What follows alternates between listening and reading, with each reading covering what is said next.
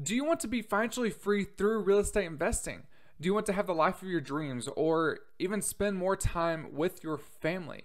Well, real estate can actually do that for you. I'm going to break down everything you're going to need to know to buy your first rental property in 2021. And I'm actually going to share with you a ninja way that you can buy your first property without using any of your own money. Let's get into it. The first thing you're going to need to do is to get pre-approved by a bank. And if you actually stay until my ninja strategy, you don't need a bank at all. A pre-approval is basically just a letter that the bank gives to you that you can give out to the seller, to the home, and show that, hey, I actually have proof that I can secure these funds to buy the property from you.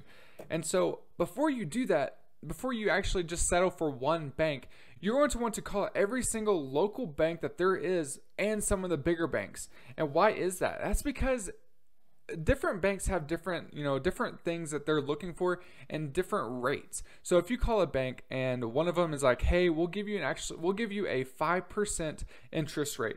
And you call another local bank and like, hey, we'll actually give you a 4% interest rate.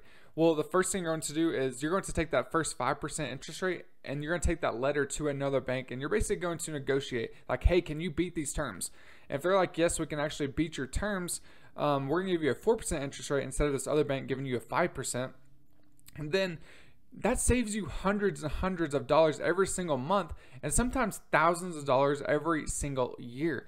And there's some things that you need to know about whenever you are getting pre-approved for a loan. It's going to drop your credit score by about, on average, 4 points. Well, here is a secret strategy that not a lot of people know about. Yeah, whenever you apply for a bank, yeah, it's going to drop your credit score about 4 points because it's a hard inquiry. After the first time a bank pulls your credit, you have about 14 days to actually shop around for different mortgages, different mortgage rates, and it doesn't affect your credit score at all. You can just be like, hey, well, can you do this? Hey, you can pull my credit. It's okay. Because it's not going to drop your credit score anymore because according to the credit bureaus, it's applying for a mortgage and they actually want you to shop around for mortgage rates because 5%, that's a lot for a primary residence. And for an investment property, it's okay. And then you can get a 4%, 3%, and maybe even a 2%. And so you want to shop around for all these different places because going from a 5% to a 2% on a $300,000 home, like here in Colorado Springs, that's literally going to save you probably $200 to $300 every single month. So that's exactly why you want to shop around. Again, save you $100 more. Next thing you need to do is you need to get deal flow and have deals coming to you every single day. And well, how do you do that? Well, here's what you're going to do. You're actually going to call around to different real estate agents, about 3 to 5 per city that you're wanting to either invest in or buy a property in. And you're going to ask them, hey, I want to be on an automatic email listing, meaning whenever a property hits the market, it's going to be sent to your email every single time. And the reason why you want to call about 3 to 5 different agents, that's because some agents, they're hungry. They want your business. So they're going to put you on this automatic email listing within the hour. I've actually had some agents put me on an automatic email listing within 30 minutes. And I've actually had some agents put me on a listing maybe a few days after. Well, that few days after, I could have found a deal. And so that's what I'm meaning. You need to call about 3 to 5 different agents, have them put you on automatic email listings because all agents are different. And sometimes even their software that they use will send out the automatic email to you a little bit later than someone else. And that time is crucial because real estate, it's a fast-paced game. You need to go whenever a property hits the market because within 24 hours, if it's a good deal, it's going to be gone. Whenever you call these agents and tell them, hey, I want to be set up for an automatic email listing, they're going to ask you a few questions. One of those questions being, what is your criteria for properties? Now, here's what I want you to say. Hello, Mr. Real Estate Agent. Could you set me up with an automatic email listing of a minimum or a maximum purchase price of $200,000? Again, this criteria, it's based off of where you are and what cities you're going to invest in.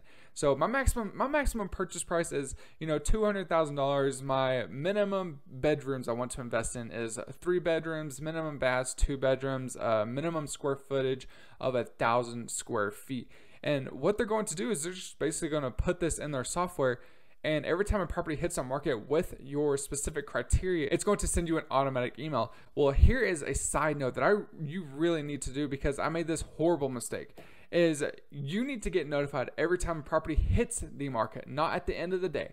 Because I've had, whenever I was starting out, I've had agents that would set me up with an automatic email listing that it will send me all the properties that hit the market that day. Well, if the property hits the market and you're getting notified at the end of the day, well, let's say it hit the market at 8 a.m.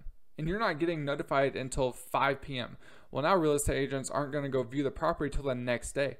Well, that means basically 24 hours later, you're actually going to see the property with the real estate agent. And that means other real estate investors and people that want to buy the house have already seen it. They've already put offers in on it. And so you're actually fighting an uphill battle. And the agents might even ask you some other questions like, what zip code, what neighborhoods do you want to have this criteria set for? Well, you don't want that right now. You just want properties hitting your email inbox every single day. Yes, whenever you're more an experienced real estate investor, and you can actually look at this stuff after the fact, after they send you the automatic email of the property, you can actually see what kind of neighborhood it really is. So you don't need to do that right away. But whenever you're a more experienced real estate investor, that's whenever you can actually tell these agents, hey, this is the neighborhood, this is the zip code I actually want to invest in, and nothing more. Hey, if you got value out of it, hit that like button. Now, that was on market properties. Let's dive in deep to off market properties, because that's where you're going to find the best deals. Where I want you to go to find off market properties is actually a website called foreclosure.com. And there's going to be a link in the description down below for these off market properties. We're going to go over to foreclosure.com right now. So this is exactly how you're going to find some off market properties and some great deals. So we're going to actually go over to Colorado Springs, Colorado, because that's where I'm living right now. That's actually where I'm investing in a high appreciation market, which is fantastic living here because I can just live here. I'm also in the military, so 0% down, and just let the market appreciate and then cash out on some great deals. Well, I actually want to find some properties that have equity inside them as well. So let's go over here to, let's type in foreclosures, pre-foreclosures, because honestly, pre-foreclosures, if you don't know the foreclosure process, I talk about foreclosures on this YouTube channel all the time. So you can go and check out any single video that I have made about foreclosures, and it'll explain the whole process. But anyways, a pre-foreclosure is basically a property that has been issued a notice of default. The homeowner has been issued a notice of default, and the bank hasn't actually taken back the property yet. So this is a key thing that we can do, is we can find out who's in the pre-foreclosure process. The bank hasn't taken it back yet. So we can go and talk to these homeowners face to face, go and talk to them directly, help them out of a situation that can potentially be horrible for them, meaning it drops their, if they actually get foreclosed on, drop their credit score by at least 50. That foreclosure will be on their record for about 7 years. So I just clicked on a random one, and you can see that the estimated market value is $230,000. Well, here's also another market value.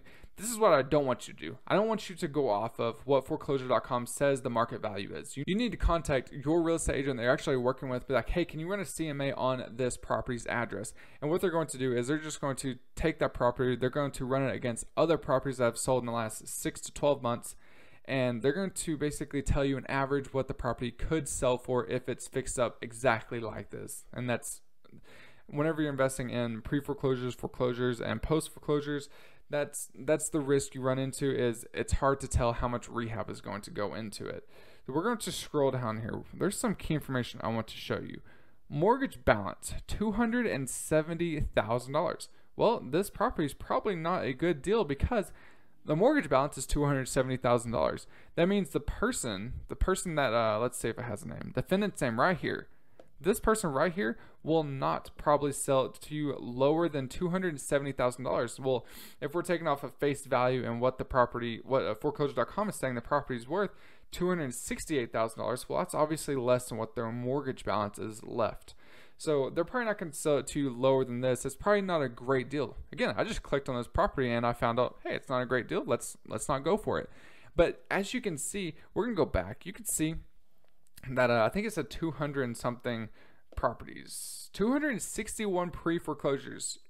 That's 261 potential deals that you can find and go buy. And so again, I've said this in one of my previous videos, is if you buy a property for 10% equity, meaning if if you can buy a property for $300,000 and it's actually worth $330,000, that's that 10% equity spread.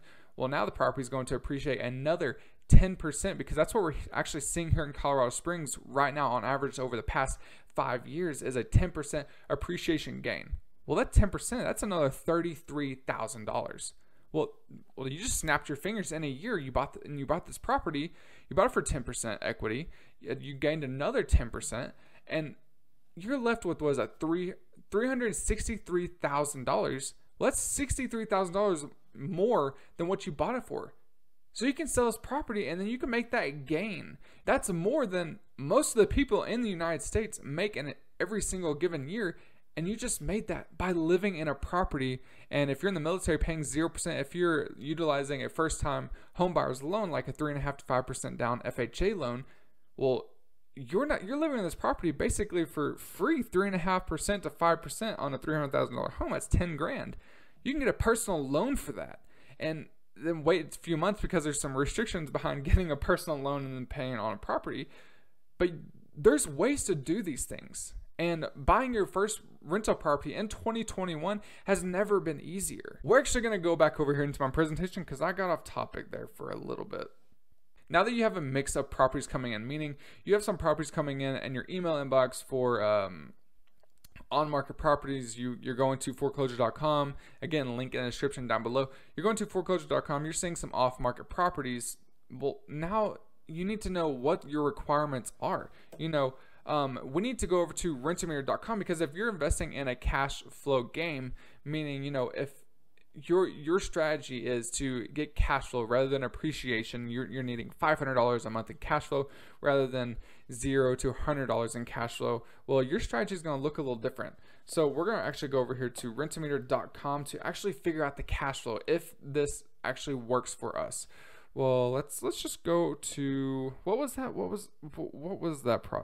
property? 3209 North Arcadia Street, I think, if I can remember that. 3209 North Arcadia. Man, I can't spell. Arcadia Street, Colorado. I think it popped up. Did it? Yeah, it did. And over here, it doesn't even. The reason why I'm actually giving you Rentometer.com and a link to Rentometer.com is in the description down below. I'm giving you Rentometer because it's literally the most accurate rent website that I've actually ever dealt with. Because if you go to Zillow, it's going to give you an estimate what the rent can be. Well, that's not always correct. Just like, a Zestimate on Zillow.com. They're never right, but on Rentometer, it's like been spot on and actually gives you a range that you can do. So we're gonna go over here, type in 1,000 because it doesn't matter what you type in on the rent because it's gonna give you a number either way. I think it was a 3-bed. We're gonna go over here, 1.5 more. Building type, it was a single family or a house. We're going to analyze this address. Let's see what it pops up.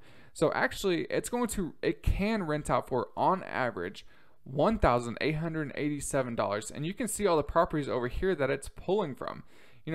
This property up here might be $1,500. This property in the red might be $2,000. It's just taking all the averages and saying, hey, you can actually you can rent out this property for on average $1,887 a month.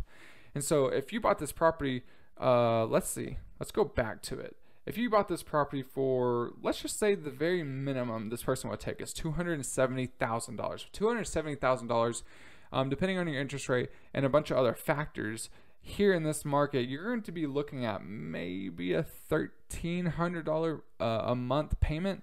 And so without taking out a lot of the things that you take out whenever you're going into rental properties, like all the expenses, well, if you're looking at it face value, that's $587 that you can be making in cash flow. That's a pretty good cash flow. So maybe now it's a little bit more of a deal. And maybe this property even, maybe it's fixed up nice. So you can get it on the higher end of this right here, the $2,100,000. No, $2,100.